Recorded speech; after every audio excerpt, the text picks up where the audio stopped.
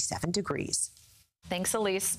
Well, Labor Day weekend marks the unofficial end to summer, but it also means it's one of the busiest times to move, and anyone who has packed up at least once knows that that can be a nightmare.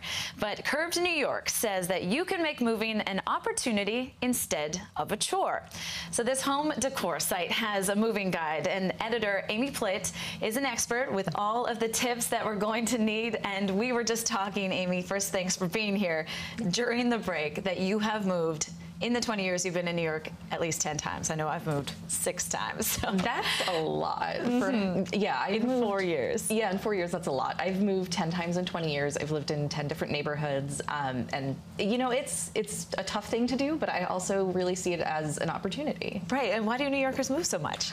I mean, it's partly the real estate market. You know, you sign a lease for a year, you sign a lease for 2 years, and you don't know necessarily if you're going to be able to stay in your apartment. But also, I think people like the challenge of getting into a new neighborhood and a new place and seeing what's there. Right, and it's fun to explore different neighborhoods. Yeah, absolutely. So which part is harder then? Is it the actual finding the apartment part or the moving itself? I think that's going to depend on the person. I personally think it's harder to find an apartment. Just I agree. So many apartments, you're working especially with this time of year. This time of year, you're working with budgets. You might have a pet. You might have other constraints that make it hard to find a place. So I definitely think finding the place is harder. So once you find your place, you go through that tough step. Then what is the game plan? I always wonder, should you wait for the movers to help you pack up your stuff? Is it better that you have everything organized in boxes? Get it organized first. That is absolutely key. You are going to feel so frazzled if you wait to have your movers help you. So it's really important to start purging as soon as you know you're going to move. Get everything organized.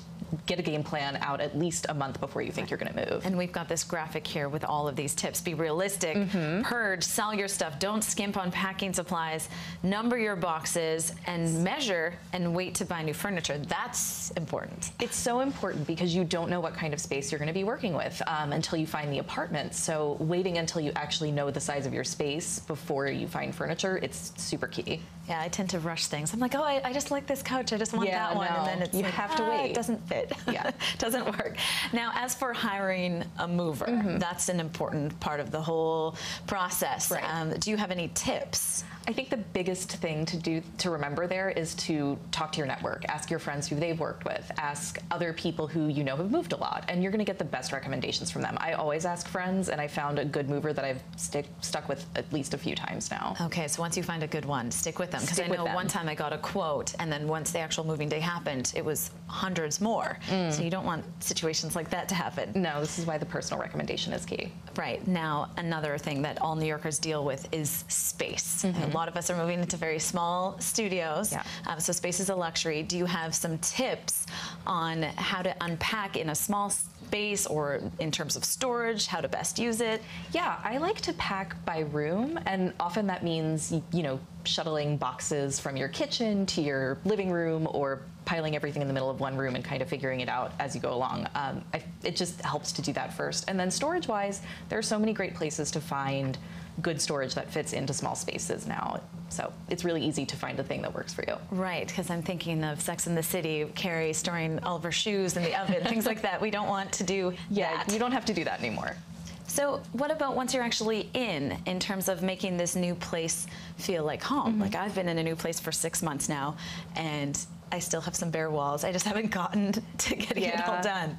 Yeah, hanging the art first is such a great way to make it feel like home. And putting out things that maybe aren't art, but that are special to you, whether it's like something that belonged to your parents or you know, family photos or things like that. That's very important to just make that space automatically feel like home, even as you're still unboxing and organizing everything. So even, if once you're in and your stuff is there, just to get it really done, just hang stuff on the walls. Hang stuff on the walls, put stuff around, make it comfortable, make it feel like yours. Well, Amy, that is some great advice for us. I need to use your advice, and our producer just moved, so she'll appreciate all of these tips. Great. Everybody's moving. So.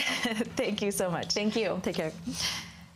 And the start of school, which is a lot of moving, also means the start of emergency drills where students learn and practice live shooter scenarios. And these lockdown drills can be very scary for many students. CBSN New York's Cindy Shu finds out what to do if your child gets anxious about the new safety exercises.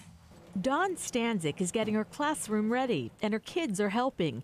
6-year-old Julia is her youngest and already knows she does not like emergency drills. I just don't like the drills, the noise, so I get nervous about the drills. With Julia and her students, Dawn focuses on safety when the kids get anxious. We just focus on we're trying to keep them safe and on the safety aspect of it. I don't think we get into too much detail, honest but simple.